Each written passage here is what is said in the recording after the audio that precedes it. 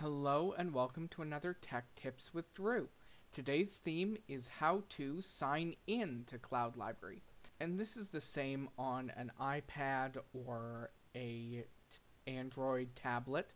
So even if you're not on an iPad today, you can still follow along and it will be the same for you.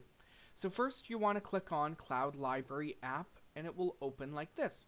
If you prefer not to use English as the main language, you can click on Change Language, and you can find a list of all the languages that Cloud Library works in.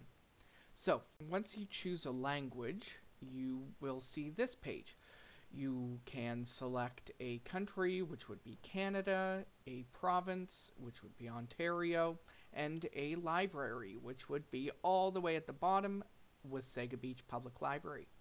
Click on Next, and you'll get the terms and services and all the liability stuff, so you can read through that at your leisure. And then when you're done that, you can click Accept, and you'll find the last part, which is where you put in your library card and your password. The password is usually the last four numbers of your phone number. If it isn't, you can definitely contact the library at any time and we'll get that for you. So that is how to sign in to Cloud Library. Thanks so much and have a great day.